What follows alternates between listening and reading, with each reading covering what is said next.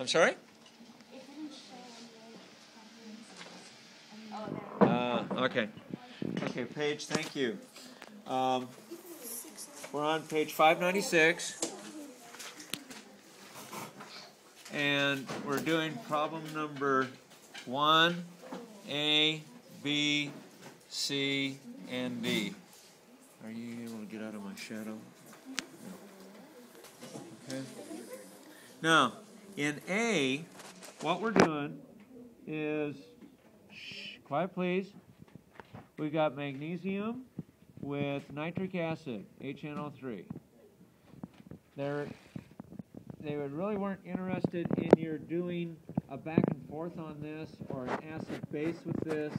What they wanted you to do with this, what they were looking for in this, is what happens when you mix an acid with a metal. And this goes for the first two. Okay, so this is with aluminum, and they're using a different acid. This one is sulfuric acid. Okay? And we're going to see what happens on the other side. So here, you might want to mark this into your homework page. This is a metal plus an acid.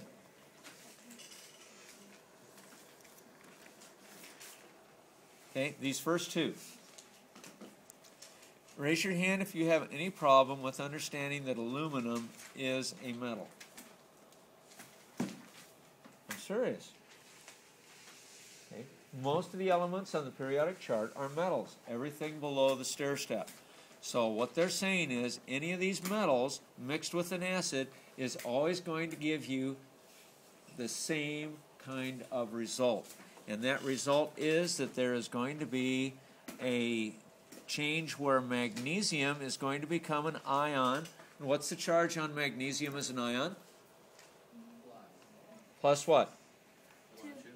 Plus 2, because he's in column 2. Okay?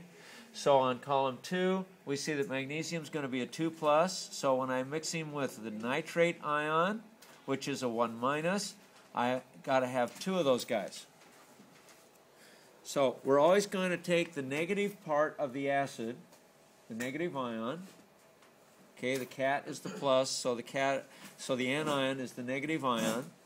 And then we're also going to have this little situation where we get hydrogen gas, and that's how that's always going to go. You're always going to get hydrogen gas. So aluminum is going to go with whom? Sulfate. The sulfate, the negative part. Now, this guy is a 2 minus ion. This guy is a 3 plus. So I use the charge on this for my subscript on aluminum, and the charge from aluminum for the subscript. Whoops. This guy's a 2, and this guy's a 3. Subscript 3. Now, what else am I going to get? It's a metal with an acid. It's going to be hydrogen. Okay? We're always going to get hydrogen. John? H2? No. This 2? In front of what? The parentheses. That this? This is a 3. Okay, the 3 comes from the charge of the aluminum. Charge on aluminum. Aluminum is in column 3 on the chart. Right? Remember that? Column 1 is 1, column 2 is 2, column 3 is 3. Yeah. Did you have like a worksheet that said which column is which charge? Sure did. Oh yeah. Back in the first semester. Yeah, and you should still have that in your miscellaneous. Okay. Remember the memorize ion stuff? Memorize ions. That's what it's all about. And that will be on the website under standard forms. Okay? Standard forms and charts. So, we're always going to produce hydrogen. Hydrogen gas. All right? That was both of the first 2 answers there. Okay? Now, we are going to do calcium. This time we're dealing with carbonates. Carbonates mixed with hydrobromic acid. That's HBr. Okay, that's going to give us calcium. Who's going to go with calcium? The Br, yeah. So we're going to have 2 bromides because calcium is a 2 plus. And bromide is in column 17. And in column 17, or 7, those guys are always going to be a 1 minus. So I need 2 of these to go with 1 of these. Now, the next thing we're going to get, the gas is different this time. And we're going to produce water as a liquid. And it's not going to affect the equilibrium. So we get this essentially soda pop, you know, kind of like soda pop. Carbonate is dissolved in water. You'll have CO2 in water is going to form a carbonate.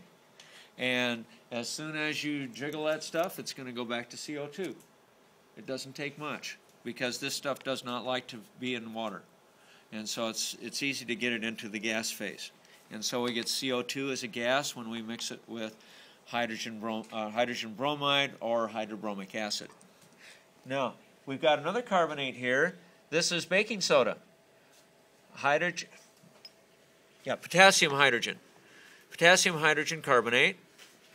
And this is going to get mixed with the acid that we call hydrochloric acid. And now, what are we going to get? Where's the metal? Potassium's the metal. So who's potassium going to be with? Chloride. You bet. The chloride. And potassium's in column 1, so he's a 1 plus, and chloride is a 1 minus. And what else are we going to get? Same stuff. CO2. CO2 and water again. And this guy's a liquid, and there we are.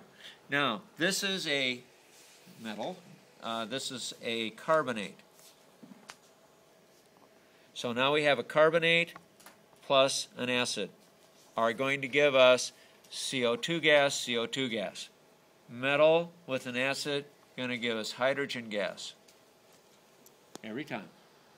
Okay? Yes? So from CO3 to get CO2, is that because how'd you get CO3 to CO2? The oxygen went with the hydrogen over here in the water. Okay? So we got the CO2 gas, and it's going to give off an extra oxygen, and that oxygen is going to go with the hydrogen from the hydrogen carbonate. Okay? And so you're going to have more of this stuff, and yeah, it'll work out. Yeah. All right? Yes? For C, isn't it supposed to be instead of H2O or like hydroxide? Because it's only like. Nope. No hydroxide. There's only 1 H though. I understand that. I haven't balanced the equation. Okay? So when you balance it out, it will work. And you'll see an example of that on the page 596. Okay? They did hydrogen carbonate with acetic acid this time. And you get sodium acetate and liquid water and CO2. Exactly the same deal. And here's the example of the metal with the acid, and that's producing the hydrogen. Okay? All right. Let's go on. And we need to get into tonight's homework, very much so. Tonight's homework, you're doing page 601, and we are doing the ionization of acids. Okay? So this is going to be number 3. Should we stop it and make another video? 1 minute. Yeah, let's stop.